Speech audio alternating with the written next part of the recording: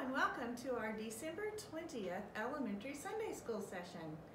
Today is the fourth Sunday in Advent, so if you have your Advent wreath, you can light all 4 candles today because we are in the 4th and final week of the season of Advent where we wait for the coming of Jesus.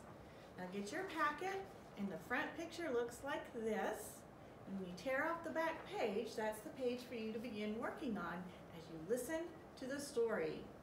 Our scripture comes from the book of Luke, which is in our New Testament, chapter 1, verses 46 to 55. And Mary said, "My soul magnifies the Lord, and my spirit rejoices in God my Savior, for he has looked with favor on the lowliness of his servant. Surely from now on all generations will call me blessed. For the Mighty One has done great things for me, and holy is his name. His mercy is for those who fear him from generation to generation. He has shown strength with his arm. He has scattered the proud in the thoughts of their hearts.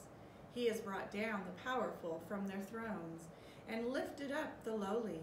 He has filled the hungry with good things and sent the rich away empty.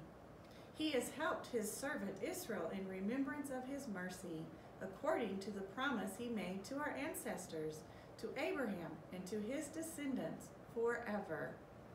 This is the word of the Lord. Thanks be to God. So our scripture comes from the Gospel of Luke, and it is the song Mary, the mother of Jesus, sings after she learns she will be Jesus' mother.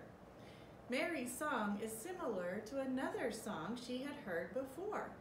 Her parents, grandparents, great-grandparents, and so on taught her the song of Hannah, a woman who lived in ancient Israel.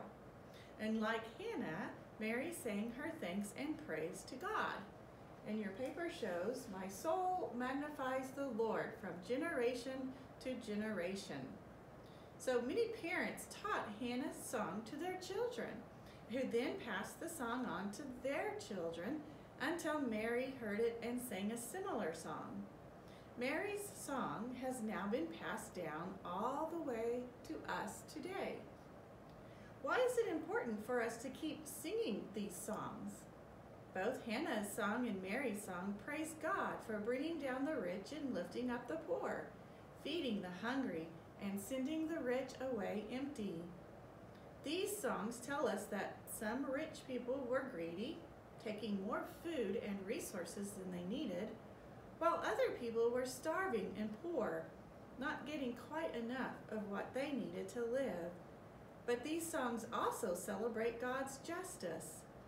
That while justice is a big word, it simply means God is fixing the problem. God's justice makes sure that no one has too much and no one has too little. Everyone will have what they need to live and grow. While we wait for Jesus this Advent, it's important we help bring justice into the world too. One way to do this is by sharing what we have and receiving what others give to us, so everyone can have what they need. Let us pray. Dear God, thank you for the stories and songs we hear when we read from the Bible. Thank you for Mary's song that helps us remember you are a God who wants justice. Amen.